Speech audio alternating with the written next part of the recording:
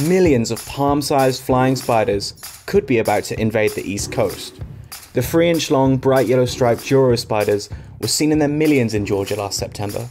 They draped porches, power lines, mailboxes, and vegetable patches across more than 25 state counties with webs as thick as 10 feet deep.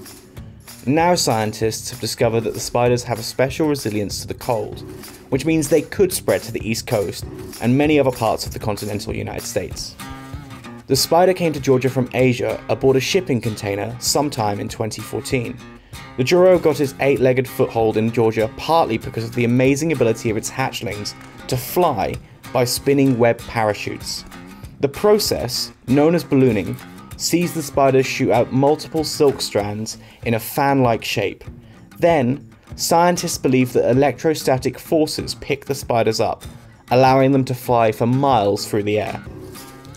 Charles Darwin recorded the effect, marvelling at the hundreds of tiny spiders which landed on the Beagle while it was out at sea. He later recorded the spiders being picked up and floating away from the ship at great speed, even though it was a calm and windless day. Joro spider hatchlings have been recorded flying up to 100 miles in distance. Though they may be about to spread far and wide, scientists say that Joro spiders are more of a nuisance than a danger, and they should be left alone to their own devices.